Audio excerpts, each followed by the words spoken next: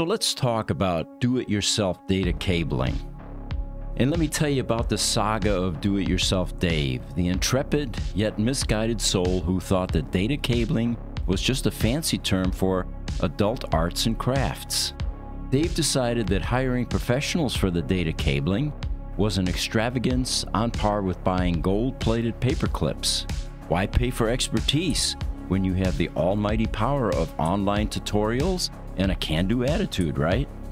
So Dave embarked on his cabling adventure armed with nothing but a roll of cables he bought on sale.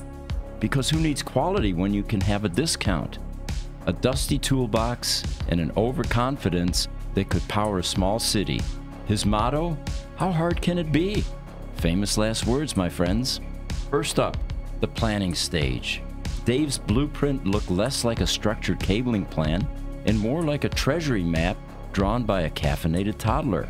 There were lines going everywhere, a couple of mysterious X's, and I'm pretty sure a few doodles of what looked suspiciously like a T-Rex. Then came the installation. Watching Dave wrestle with the cables was like observing a novice snake charmer.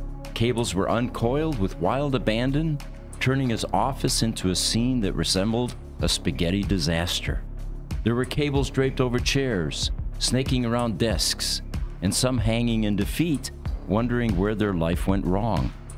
Connectivity? Oh, that was a game of chance.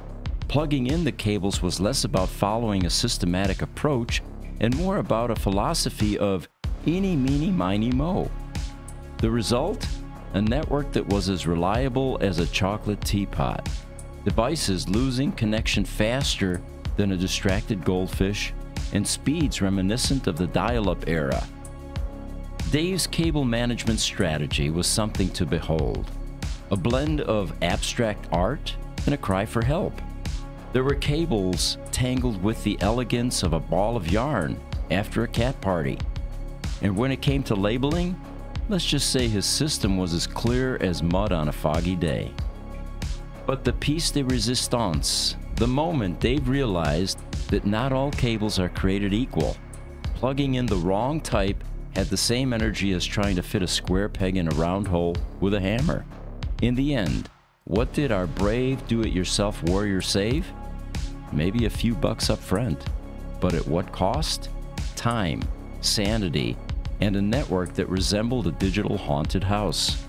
Dave finally conceded, calling in the professionals who probably had to stifle their laughter as they navigated the labyrinth of his creation.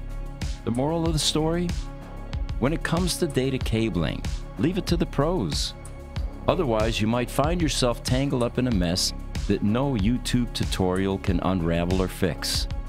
And remember, in the world of IT, do it yourself often translates into dig your own grave.